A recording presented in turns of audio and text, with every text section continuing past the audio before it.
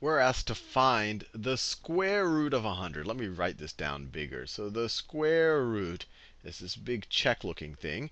The square root of 100.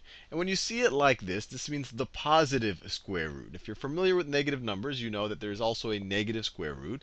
But when you just see this symbol, that means the positive square root.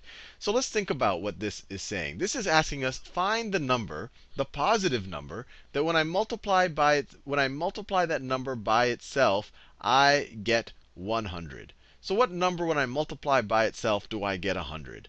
Let's see, if I multiply 9 by itself, that's only going to be 81. If I multiply 10 by itself, that is 100. So this is equal to, and let me write it this way. Normally you could skip this step, but you could write this as the square root of, and instead of 100, 100 is the same thing as 10 times 10.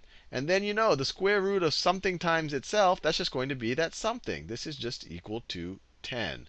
So the square root of 100 is 10. Or another way you could write, I guess, the same truth is that 10 squared, which is equal to 10 times 10, is equal to 100.